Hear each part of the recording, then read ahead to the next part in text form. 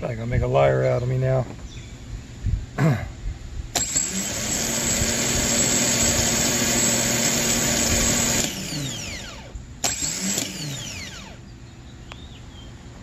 Now it's working.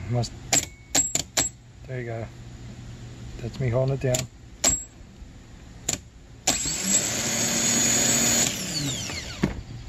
First thing I'm going to do is I'm going to take this end off. Just take a look at the brushes. Freaking trash can is always in my videos.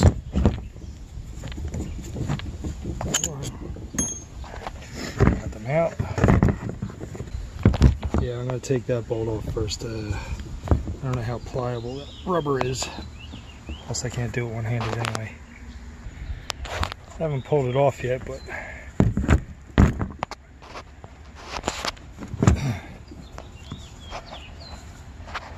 there's some corrosion in there.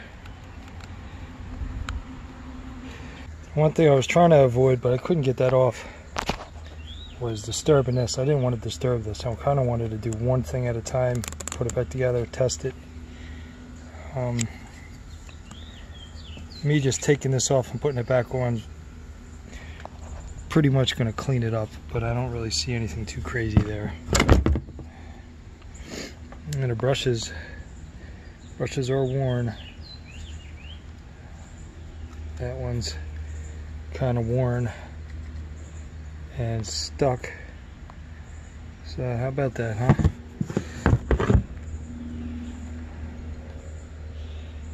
I might see if I can get some brushes for this. Save myself a few bucks. You buy a remanufactured one, that's all you're going to get anyway, new brushes. But how about it?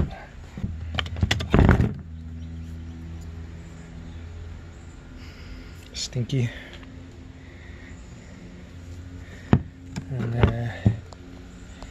And my ball's still in there.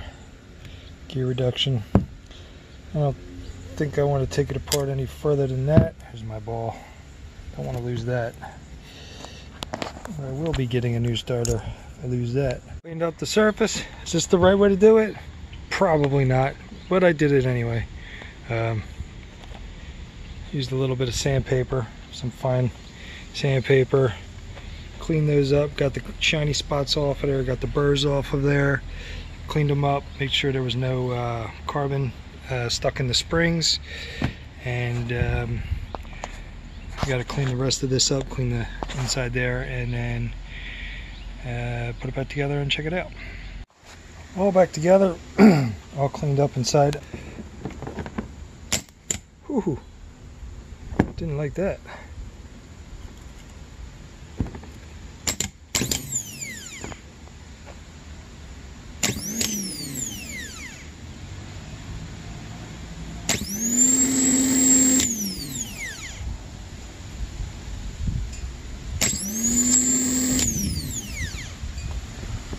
I don't know what all that was in the beginning there. It did spark right here, so I don't think I had a good connection there. But now I'm getting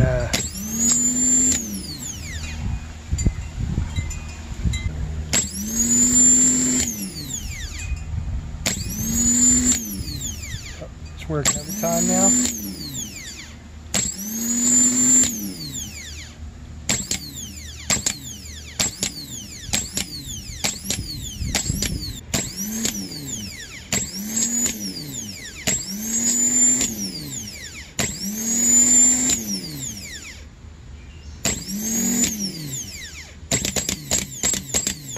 Yep, that's a fix. I want to save that first. Right there is a nice turn on. Right there. Okay, let's zoom in on that.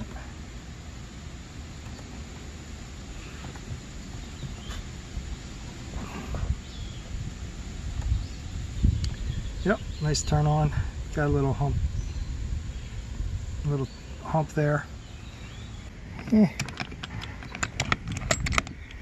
I haven't taken one of these apart since like tech school, so really I can't do anything.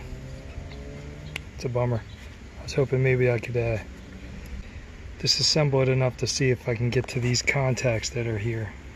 Couldn't get to the contacts. I sprayed some deoxit down into the bore, hoping maybe it'll migrate down here. I don't know if it will, but figured I'd give it a try.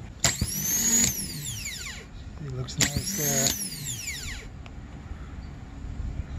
Come on, next screen.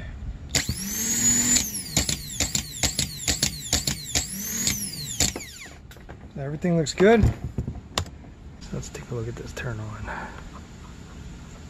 Take a look at a couple of them. They all look pretty good.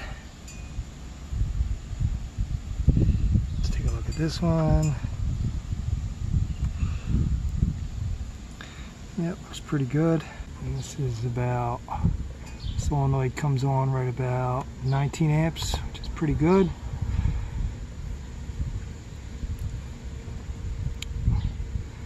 Cool beans.